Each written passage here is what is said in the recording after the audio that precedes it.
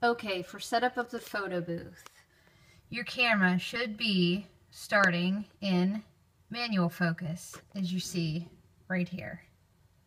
You're going to go onto your computer. You're going to go to Live View, hit Test. You will now be able to see the backdrop. You can move the camera back and forth, make sure that's ready to go. After it is centered, you're going to go back to your main screen. You're going to go onto your camera and you're going to switch it into autofocus. It will now say one shot or all shot. After the camera says all shot, you are going to start the booth. You will go inside of the booth.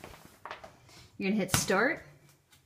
You're going to let it take one picture of yourself. You want to be standing about 6 inches away from the backdrop. The first picture always takes a few seconds. You're going to see yourself. After the one picture, you want to run around and hit escape.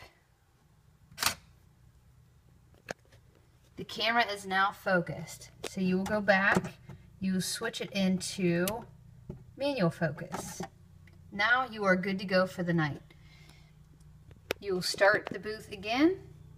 You will do your test strip of all 4 photos inside of the booth, and everything is ready to go. Again, this is how the camera should look once you do your one picture of focusing the camera.